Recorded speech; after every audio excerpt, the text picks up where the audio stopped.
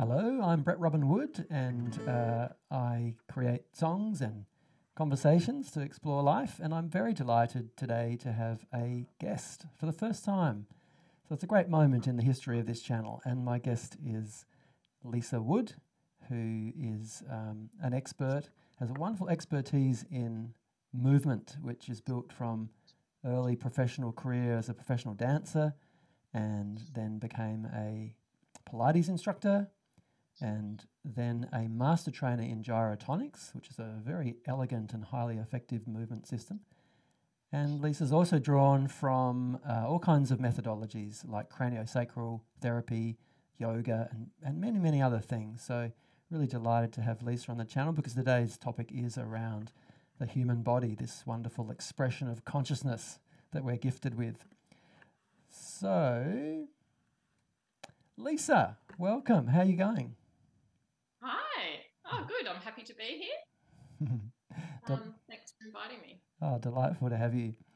So we are going to have a little conversation together around about the marvelous human body. And I'm going to start with a song. And yeah, this song is called Stand Up.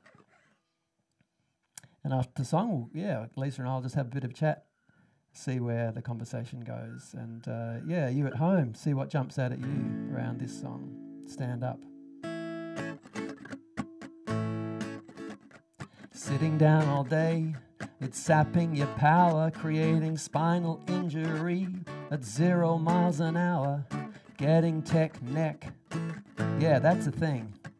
Waiting for the disc to slip and all the pain it brings. It's a recipe for disaster and distress. Your body's not a machine, it's an expression of consciousness. If you treat it like a thing to carry your head around, you'll end up dead from the neck top down. So stand up from your couch, stand up, ease out of that slouch, stand up. Fight the tyranny of the sticky and the sinister sedentary. Technology's great, but you've got to show it who's boss, or it will suck out your soul, leave your body crushed. Those time-saving apps for a more efficient way. What did you do with all the time you saved? You kept on grinding, deadlines to deliver. If you don't do it now, it'll pile up downriver. So you knuckled down, ignored your body's pleas, sacrificed health for productivity. Hey, stand up from your desk or your couch, stand up, ease out of that slouch, stand up, fight the tyranny of the sticky and the sinister sedentary. Body positive, I'm down with that. Some people are thin, some people are fat. You don't need a body like a star on TikTok, but you've got to move around. Walk around the block, hey, walk around the house, walk around the room, walk around during that meeting on Zoom. Swap an hour of Netflix for an hour of exercise, and remember, your body expresses your life. So stand up from your seat, do a little dance, move your feet, stand up, get off your ass, kick your shoes off, and touch grass, stand up, it's up to you, who you're gonna be as you do, or what you do.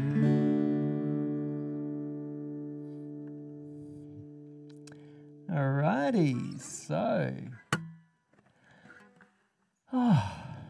Lisa, what goes through your head? What goes through your head as that song? Well, thanks, Brett. I mean, that's very poetic. A lot of things I think that's happening in this time of technology and disregarding the body somewhat. Yeah. So, I love in that song, your body's not a machine. It's an expression of consciousness.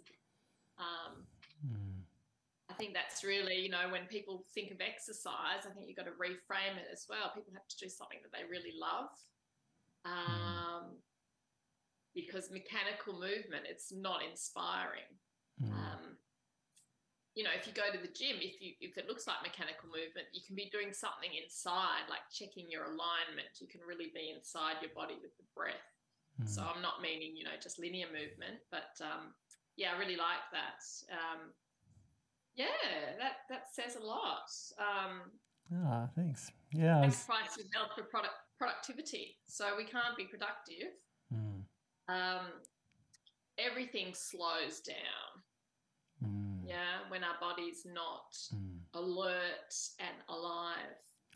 Yeah, that makes me think when I'm sometimes at my desk for long periods, and the story I tell myself is I don't have time to take a stretch break. So I think in the background there's this belief like I have to keep grinding, or you know, something bad will happen. You know, I'll miss the deadline or this or that, and like you say, in the long run, if I don't look after my body, then actually something really bad will probably happen.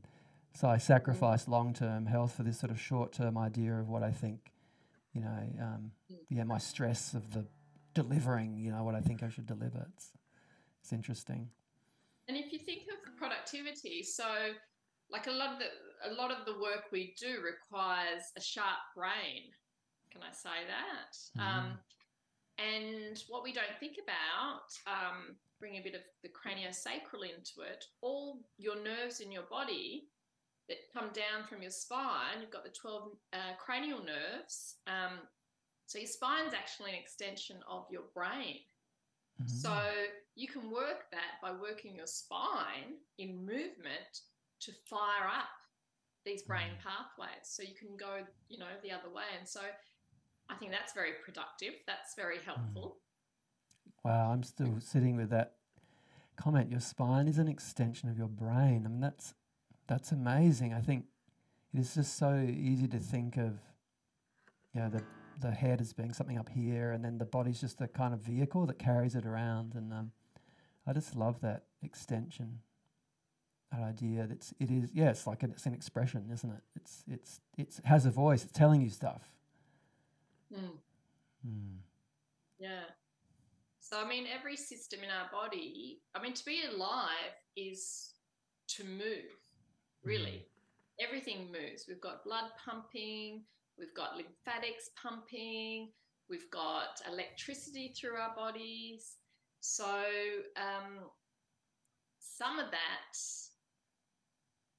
internal movement, some of those pumps in the body, rather, actually need movement. The lymphatic system, which is basically taking all the waste out of the body, what doesn't fit in the blood, that doesn't have its internal pump.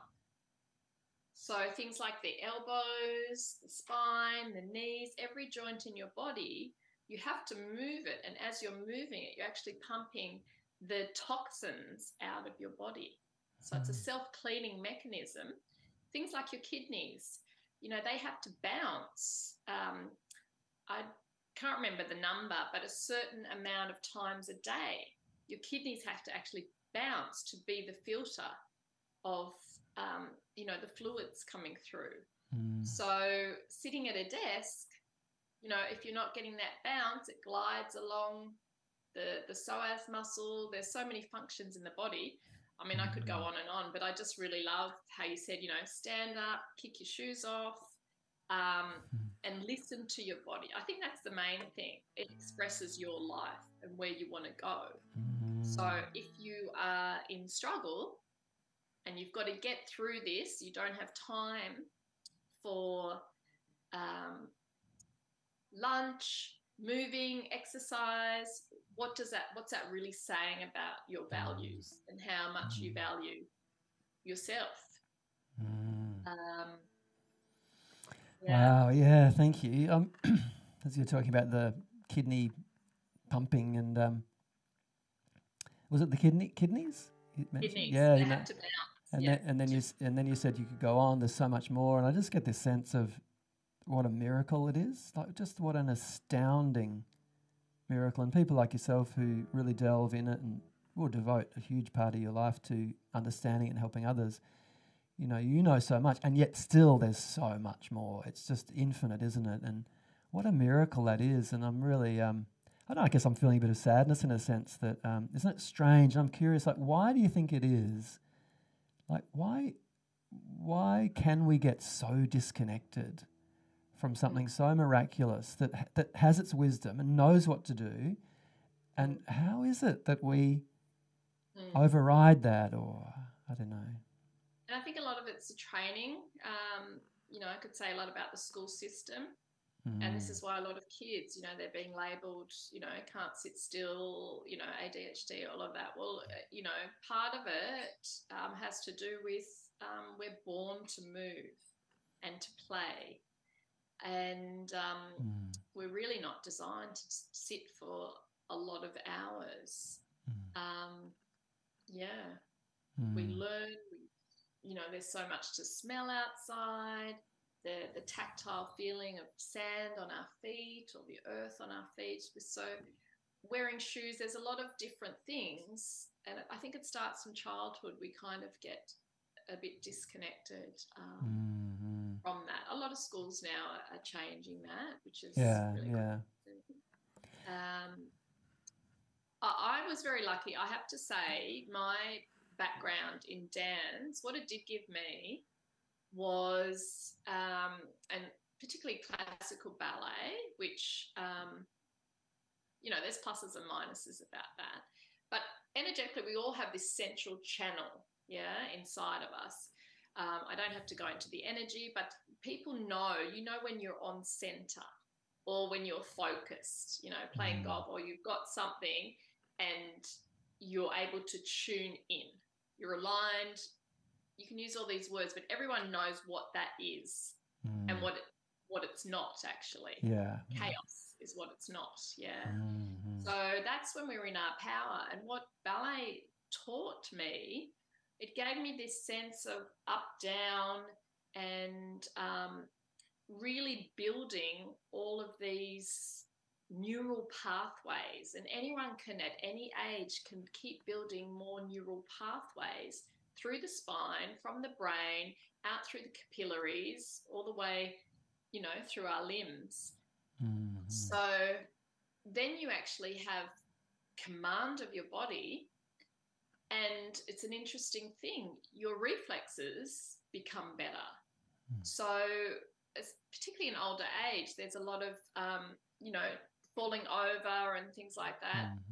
And I think a lot of it is due to this dampening down of those neural networks.